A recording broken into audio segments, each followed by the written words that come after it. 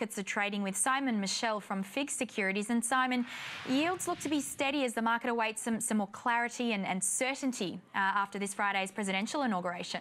Good afternoon. Yes, absolutely. So fairly quiet in the bond space. Just to give you a bit of context, yields are around about 20 basis points below where they were back in December when we reached those peaks. The US 30-year back below 3%, around 2.99%. So, you know, a little of that exuberance, if I can use that word again, out of the market. And I think pretty steady as she goes, not seeing a lot of action as we await. What I anticipate will be a little bit more clarity through the next time we hear from what will then be President Trump on Friday, and then a little bit more clarity, obviously, after the press conference last week when they created a little bit more uncertainty. So I think people want a bit of clarity. They wanted some certainty over exactly what are likely to be the first policies we see out of the new US president.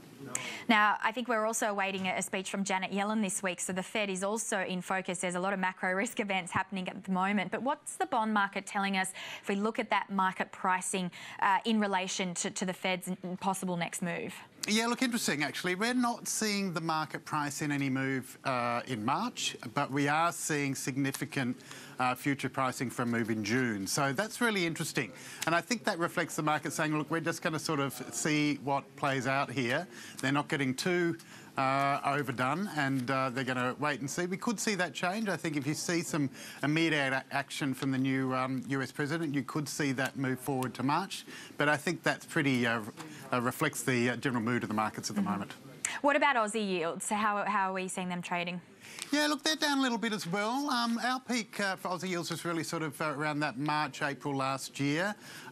So they've drifted a little bit lower. Our yield curves are down about 20 basis points from their peak in 2016 as well. So not too dissimilar to the US. Interestingly, here in Australia, though, we have seen credit spreads, or the yield premium, drop. And iTraxx, which is our index here, is down below 100 basis points. That was about 108 in December. So people seem to be pretty comfortable.